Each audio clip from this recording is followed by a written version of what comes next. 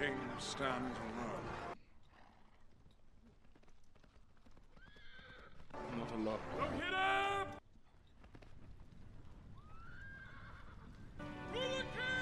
What is up, guys, and welcome to the BeyondStandards channel. My name is Shanks, and today we are playing the evil campaign Helm's Deep mission in the Battle for Middle-earth 1 on the patch 2.22, which is reworked for the patch 2.22. It's not fully finished yet, and you will hopefully be able to download the version in the next update of the patch 2.22 with your BFME launcher. But for now, it's gonna be a sneak peek about the upcoming changes. We are still working on missions like Minas Tirith and so on. Helm's Deep is a sheltering fortress for the men of Rohan, but none who enter shall escape. Okay, we can cancel the animation, no problem. That is no Orcal.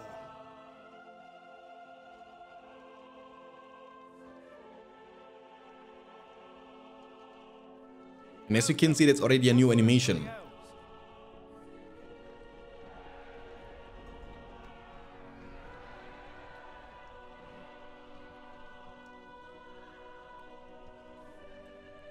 Beautiful, right? Now we take all that the Horse Lords hold dear. Slay all of them. Make ready for assault. Move. Okay, so the difficulty has been increased drastically. So basically it's now way harder, and you will also feel the difference in the mission itself. But for now we will be building camps to get a little bit more army. We have still available command points. Our Saruman is level 10, and we have also very strong army with pikeman combos and also normal combos. Okay, so the plan is to build first of all eco, and I'm gonna build the siege works here. I'm gonna build armory, Uruk pit, and even more eco. That's the plan. Let's also build some towers, just to feel safe. Later on we will need them, trust me on that one. And we could, if you wanted to, also capture those settlements. We have obviously 2 settlements on this map, and I will not build lumber mills because, I don't want to waste my command points for the lumber mill workers.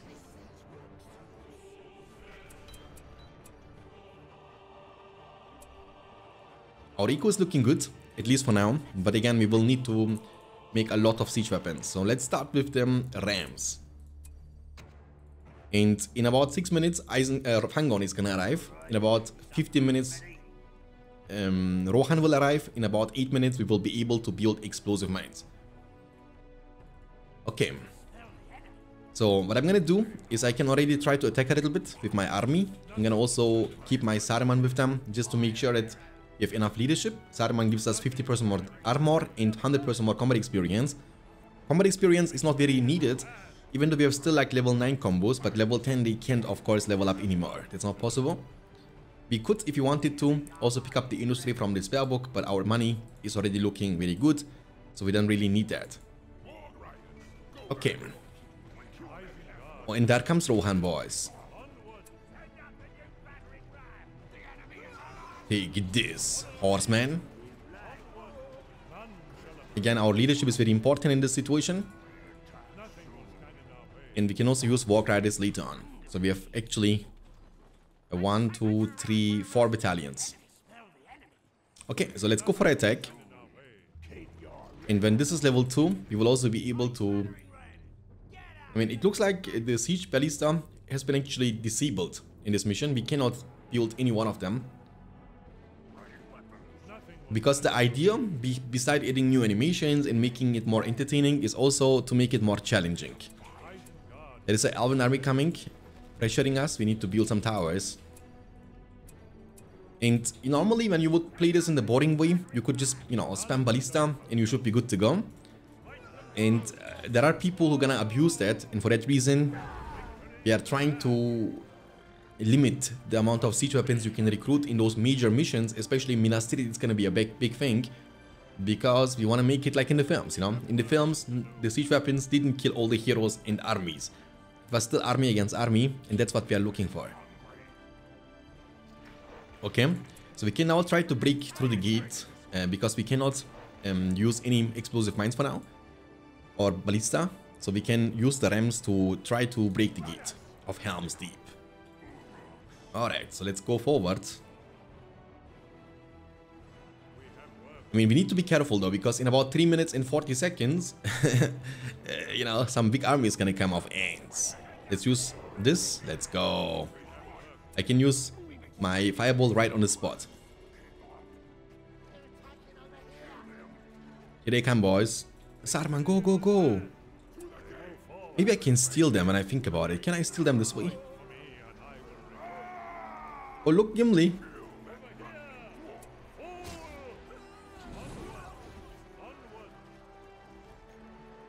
Oh, they are... Okay, we need to actually bail, man, when I think about that. Okay, we can demolish this. It's already hard. You see Gimli is jumping from the top of the wall. And this AI is smart. They are opening the gate, so I cannot break it with my rams. And there is just too much defense. And if I would stay there a bit longer, especially when the war chant is off, I would have lost all my army. And I don't want this to happen, you know?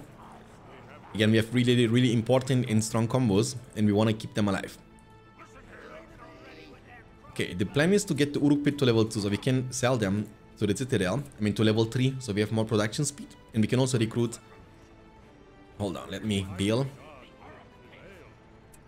What is this army, dude? Take this. Take this.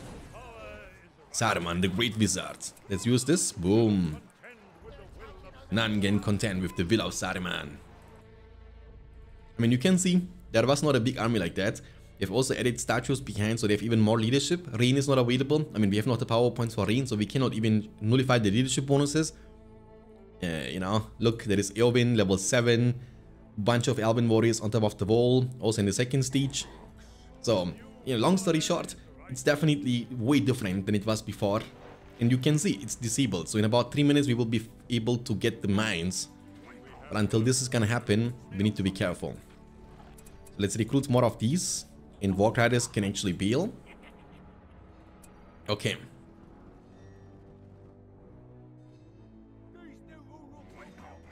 A new power is rising and victory is at hand. Okay, we expanded the Uruk pit to level 3. That's what I wanted. Beautiful. Now we can make even more combos. Ideally, you want to make them with the pikemen, because you are against Rohan. They will have a lot of Rohirrim. Even though the pikeman combo is slightly weaker against combos and against fire damage, because pikemen are way more vulnerable against fire than Uruks are, but they are more versatile, so you can use them in multiple different places. And the pikemen in the front have like the revenge damage too when you play with Isengard, so when the horses trample into them, they will definitely get crushed, you know. Okay, let's go. So now we have a big army. We will also be recruiting, and there comes the Ent boys. Yeah.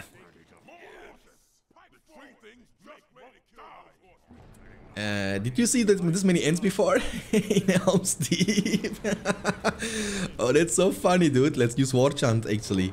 Kill them! Kill them! Kill them! Don't let them hit us. Don't let them trample us. Kill them all! Kill them all! Kill them all! And more ends coming from everywhere.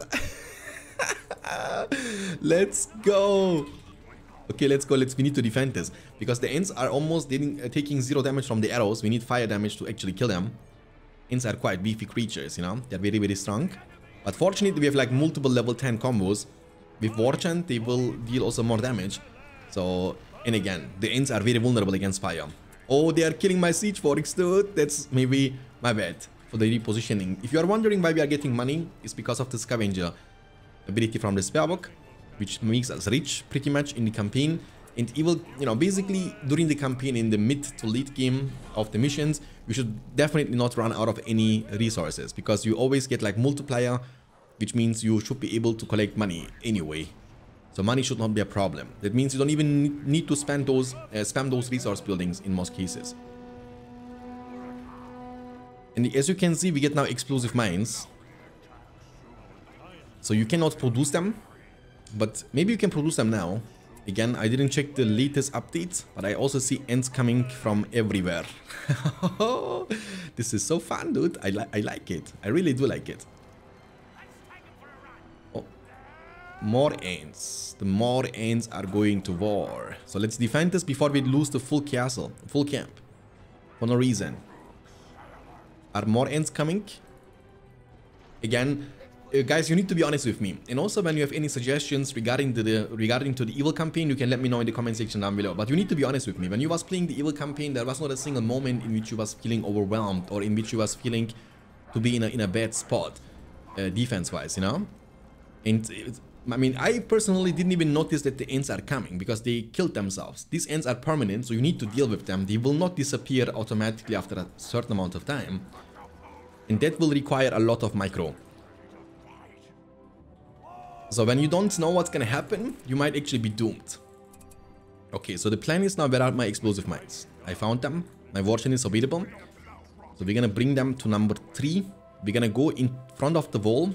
Because if you don't do that, they will target your explosive mines and then you will be in a bad spot. So you need to make sure to use these mines properly. You have 3 of them. So you have like 3 attempts to break the wall. 1 mine is going to be enough if you place it right on the spot to blow up the wall. 1 is going to be enough, of course. But if you fail, you have 2 more attempts, you know. So you need to be smart. The way you want to do that is you want to place your army in front of the deeping wall. So basically your army is going to be shot by the enemy units. You can go back. Okay, let's go. Saruman needs to be a little bit far behind. And we can also use Eye of Sauron. Okay, let's fight. There is a Legolas. We can also try to kill him. But maybe I can even try to steal some of them when I think about that. Let me move Eye. I stole a couple of them. That's very good. My explosive mine is coming. We shouldn't lose the level 10 combos though. Always pay attention to your level 10 combos. They are very valuable. Let's kill this Legolas. Come on. Let's kill the elf. He healed him, but we have too many units. Okay. Oh, you see? That's how you want to do it. Now you can build ballistas after breaking the wall. You see? It's going to be available now in your siege works. So now we need to build because the elves are charging, just like in the films, they are charging. Do I have Tainted Land? No, I don't have the power points for it, okay? Oh, too much distraction. There is also Haldir. Maybe it's a mistake what I'm doing, but I'm gonna do it anyway. Beautiful Wizard Plus from the young wizard. Where are my Walk Riders? Go Walk Riders! I'm gonna heal you, Saruman, don't worry about it. Nice, let's go. Trample them all. I'm gonna lose everything what I have. I need to make more army. Oh look, I remember I lost this fully again for the ends, you know.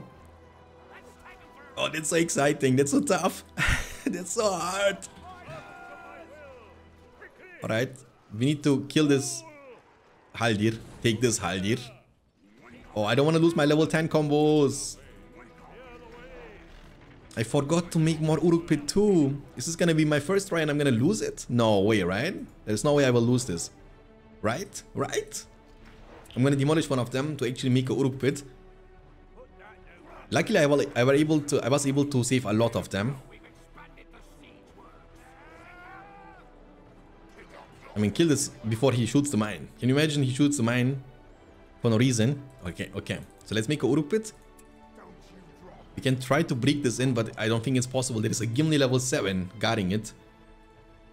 Okay, let's build some towers. We also lost this one, but it's okay. Let's send all of the units back.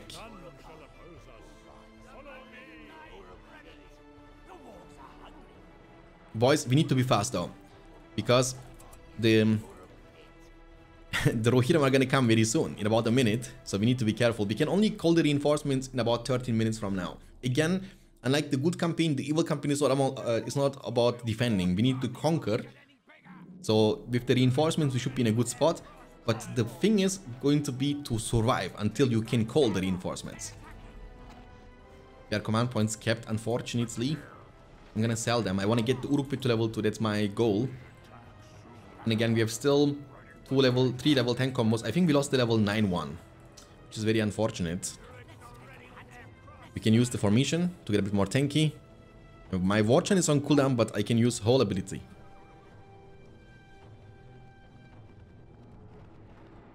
Clan King stands alone. Not a lot.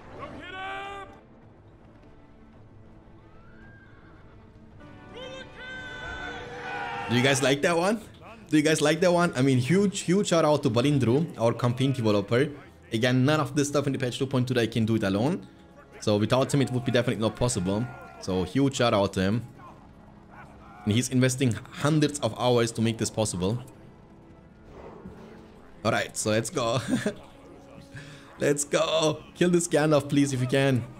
Too much distraction. Look how many Rohirrim are coming. Oh boy. Oh boy.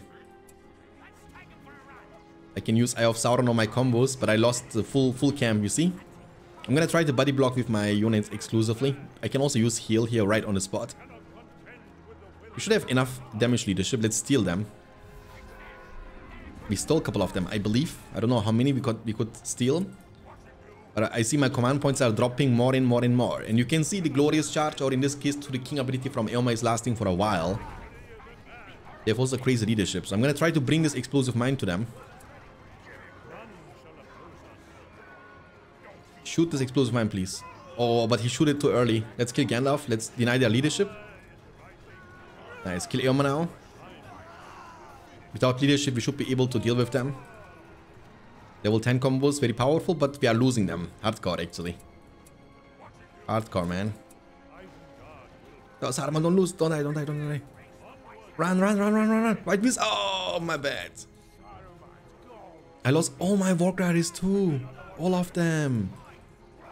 You see, it's overwhelming, and that's what it's supposed to be in the original version too, but it was not like that, unfortunately.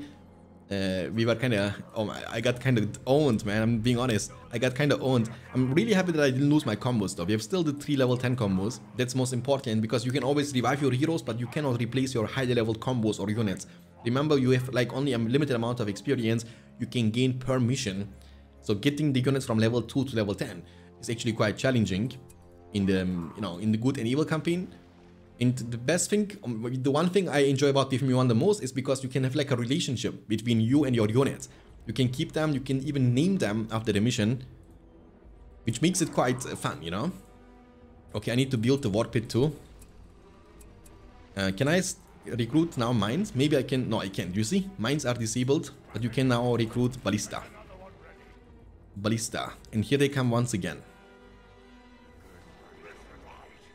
Oh boy, they come all the time, you see, they are not giving you time. They are still producing units, that's a huge army on top of the wall still. So let's see. I mean, I remember I was able to win this mission without the enemy units making it. I mean, I was able to finish this mission before the Eoma army could arrive. And if they would arrive, they would be so weak without the king ability, without Gandalf being glowing, and all that crazy shenanigans. It would be just too easy. It was like a walk in the park. And the idea behind this is to make it more challenging, to make it more fun. And you can let me know your first impression in the comment section down below. Hopefully it will be enjoyable for you guys, also to play later on when it's released. Okay, I need to stop making Ballista. I want to make more combos actually. You can also get this one, just why not? I mean, he's sending out peasants, they shouldn't be able to do much. Okay. Alright, we are waiting for Saruman at this point. Should be able to win this fight, no problem. But ideally, I want to be fully recovered before I'm going ham. Again, the normal combos are better against fire arrows and against archers, because the Uruks are just way tankier in compared to pikemen against anything but horses.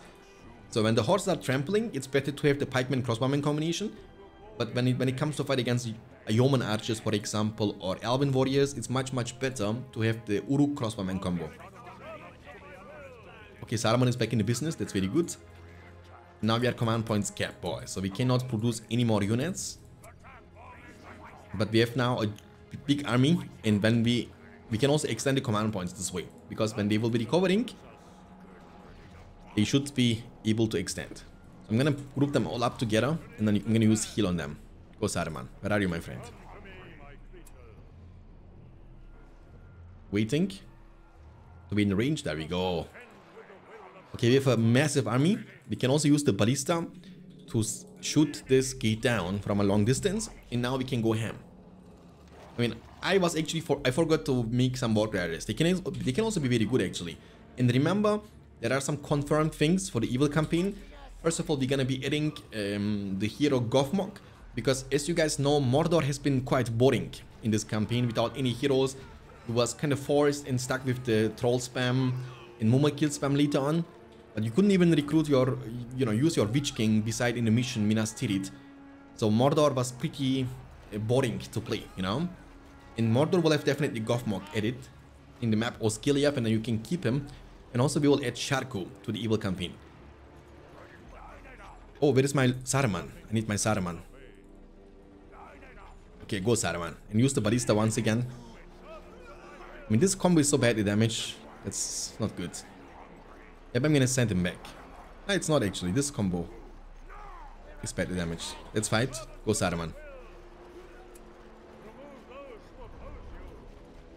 Okay, nice. We should be able to win this, no problem. Again, money is not a problem. You see, with 60,000 plus Scavenger plus 1.5 multiplier on the resource, we should be kind of rich. We are also going to be able to break the gate very soon. And once we go inside, we will also use the Warchant in Eye. But for now, we don't need to use it. Warchant is only available for a minute. Okay, we broke the gate. Not exactly like it's shown with the ram, but we broke the gate. And you know me, I don't want to play with Ballista. You can play it the boring way and shoot them from a long distance, but I'm not aiming to do this the boring way. I want to fight with my army, That's my goal. I'm gonna feed my Ballista to them. Maybe I can recruit some Warg Riders instead, Let's use Warchant, boom. Let's use heal, boom. We have now very, very strong combos. I can also use Eye of Sauron on them. So basically 50% more damage and armor from this, 50% more damage and 50% experience from this, and 50% armor from this. So we get pretty much 100% more damage, 150% more combat experience, and also 100% more armor. So double damage, double armor, and more than double leveling up. Oh, the Rohirrim are coming, boys. They killed Ballista, which makes room for some Warg Riders. I had one combo, one crossbowman there. I'm gonna combine the Uruks with them. And that's how Saruman should have been doing it all along in the films. And for me personally, the good campaign is very nice because it gives you the chance to replay the films. You basically see what you have seen in the films, basically in the game. But the evil campaign is also very interesting. If I have to make a choice, I personally like the evil campaign more because it shows you what could have been done when evil would be the winners, you know what I mean? That's the interesting part about that. Okay, Saruman, you can blast them. Go away, plebs. Come, my servants. Come on, Uruk, I'm gonna use Palantir on you to get faster. Make you faster. Let's use the fireball. I don't know why we are using it, but let's use it anyway. And not many people know, but also your basic attacks with Saruman are also dealing a lot of damage. I mean, it's kind of not good to show it on a peasant. You can even one-shot Rohirrim with one of the attacks from Saruman. He's, has like really high melee damage, 180 melee damage. It's more than Aragorn. I mean, Aragorn has like the buff from Anduril in Blade Master. But still, it's very good. I mean, he's attacking very slow, that's what it is, but still. Let us go now. You can't use this inside the camp of... Oh, never mind, they are attacking me. Let's get more of them. Okay, the plan is to go out, use heal, and then we're gonna go ham again. But again, guys, please let me know, what do you think about this mission so far? Again, it's not fully finished, so it's not released yet. It's like a beta version of the campaign. We are still working on Edoras, on Isengard. The plan is to change the major missions to make them more intense and this way also much more enjoyable. Use it. I can't use it, really? Okay, we are waiting for the recovery. And now I have my Warg Riders, that's pretty good. And what I want to do is I want to group them all together, use Warchant, and go ham. I mean, I can even call my army of lords. for even more leadership. Now we have like 727 population. Very strong army, dude. And also we will make it so you can merge the armies later on. Basically, if you know, as you know, you have like 2 Isengard armies. It means Lurtz and Saruman could never be united from the beginning. So you could always call them as a reinforcement later on, but you could never unite them. It's also the case for the good side, good campaign, but remember the good campaign has way more heroes, and then splitting the 2 heroes from Isengard throughout the entire mission, throughout the entire campaign doesn't feel right. So after Helm's Deep, you will be able to group them in one big army. So Lurtz, Saruman, but also Sharku are gonna be in one team. And Mordor confirmed is Gothmog, but we will also try our best to add Mouth of Sauron to the game, to the evil campaign exclusively for the Mordor faction, and maybe even some Black Riders, you know, the Nazgûs on their horse. So the plan is to have like 3-4 heroes for each individual faction, so you have much more fun. Because I believe the heroes are that what's fun in this game, you know? Alright, so Lurtz, army, Saruman, look what kind of a big army we have. Now we can just go ham. Again, you know, the more opinions the better. So you can, besides letting us know what you think about this mission so far, about this campaign so far, you can also give us suggestions about what could be changed, what could be added. But please keep in mind that not everything is possible in BFME1 because of the limitations. So we cannot simply add this or that. I wish we could, but you know, it's not easy. It's a horrible choice from me. I'm gonna lose him. I can't heal him. Oh man, that was bad. That was really bad. Can you kill this Theoden? Look, Theoden. You can get crippled, son. Alright, so I cannot produce any more units, but I can bring eventually my Saruman back. Theoden is gonna die now. The king is dead. Theoden will no longer stand in the way of Isengard. Die, son. I mean, it was a mistake from me. I was too greedy with Saruman. Like, there is just too much damage power on the spot. You can see they're also shooting from above. Again, you know, not everybody is gonna play it the way I'm gonna play it. And even though I'm not focusing on the gameplay at all, you can see because our army is so strong, our army is so highly leveled, that it doesn't matter how many units are on the wall, you can still kill them. But I'm always thinking, what happens if the player is rushing to Helm's Deep? You know, making it to Helm's Deep with like level 2, level 3 units instead of level 10 units. It should be still doable in either case. So it's gonna be, of course, easier for the person who's committing way more time into the mission, into the campaign, trying to level up all the units and heroes all the way to level 10. It's gonna be much more, you know, easier for him to do that. But it should also be still doable for somebody. Look, there is Aragorn. Aragorn. Look, you see we have just too much damage output at this point. And also for the final version of this, we will make sure that Legolas is going to deal more damage for this mission specifically. And also Aragorn and Gimli are going to be way tankier. This is not fully finished yet. We will definitely add more into this. For example, we are planning to add like a glorious charge moment at the end when Theoden comes, you know, for Red Dawn, and then you hear the horn of Helm on my hand shall sound in deep, you know what I mean? That's like still not a fully finished version, but it's like a sneak peek about what changes we are thinking about. Again, the mission and the campaign isn't finished yet. Hopefully it's gonna be finished in December 2022, so before the New Year's Eve, we will be able to play it. Alright, so we killed everything. We have still a very strong army. You know, this is just too strong. The forces of Isengard. The plebs, the peasants, they don't stand a chance against the mighty Uruks. Because remember what Gimli said, this is no rabble of mindless orcs, these are Urukai. Their armor is thick, and their shields broad. Minas Tirith, we are hoping it's gonna be overwhelming too, because it's the final mission. And we are victorious, just like that. Shadow falls across Rohan. Man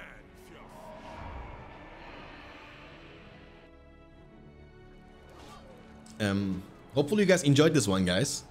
If you did, let me know in the comment section down below. If you didn't, also let me know what would you like to change, what would you like to add, and what would you like to have during this mission. Again, it's very tricky because it's an early game mission still. You know, it's not like Minas Tirith in which all your units are going to be level 10. So we are trying to make it still playable and enjoyable for people who are not going to get all the level 10 combos. And after the Helm's Deep, you get to play for the first time ever with the Mordor faction in the Near Harad. And we are also going to try to add some heroes, for example, maybe Mouth of Sauron to this mission. The plan is to not only make it more challenging and more difficult, but also make it more entertaining with new animations, with new content added to the game, like heroes for the evil faction, because that's what evil factions are lacking of in the evil campaign. But again, these are my opinions. We have only a team with like 4 members, so we are hoping for some feedbacks from you guys. As you guys might think it's very time consuming to think about it, to implement it, to change it, not only for Palindru but also for the coders to add those codes with the sound effects, everything to the game. So hopefully our time is not wasted and hopefully you guys will enjoy it. In either case, thank you for watching, guys. I hope you enjoyed. If you did, don't forget to leave a like. If you didn't, let me know why in the comment section down below. I will see you next time. Until then, take care of yourselves, keep hitting like a truck, and as always, stay beyond standards. Peace out, boys.